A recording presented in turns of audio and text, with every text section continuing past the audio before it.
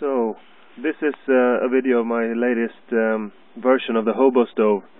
I've been looking at a lot of videos about the rocket stove and wood stoves for camping, and what I wanted was a really ultralight version that was really simple but reasonably efficient, and still would boil some water in a short amount of time.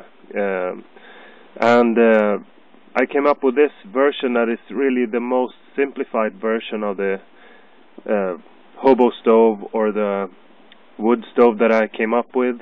It's made from a standard size jar. It's about 12 to 13 centimeters high, 10 centimeters in diameter, and the feeding hole is 5 centimeters wide and 4 centimeters high.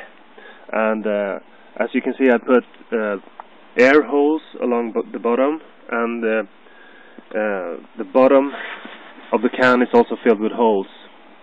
And as you can see, it will boil some water in a couple of minutes.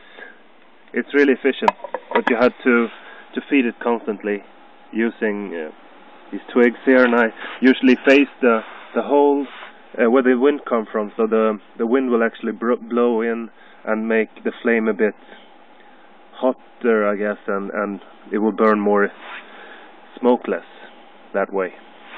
And so I'll just show you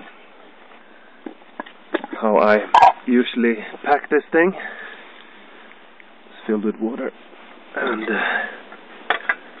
let's put this out.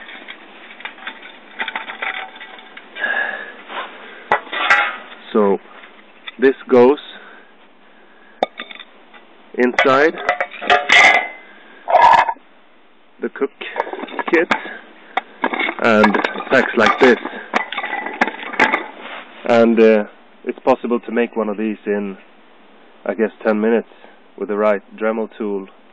I used a Dremel to just cut the hole. Looks like that. And the air holes around and in the bottom. I don't know if it's necessary to make these holes. I don't think so. I don't think they're actually doing anything. So these holes could be made a bit bigger, I think. The more air holes, the better it seems to perform. And the 4 supports here, I cut down about 2 centimeters. And there are 4 of them, as you can see. So, a really efficient and simple version of the hobo stove, and I found it to be really the best compromise between the ultralight goal and the goal of efficient burn. When I first made it, I made it without this hole, and it didn't work as well. And I made it without these air holes as well, and it doesn't take in enough air, especially in the back. It won't burn if you only have one hole at the front, and since this is not insulated, it won't burn hot enough to make an efficient stove. But I hope this was helpful to some of you, and please leave comments to make this better if you have ideas to make it better, or if you have similar versions, please put up a video response or something. Thanks.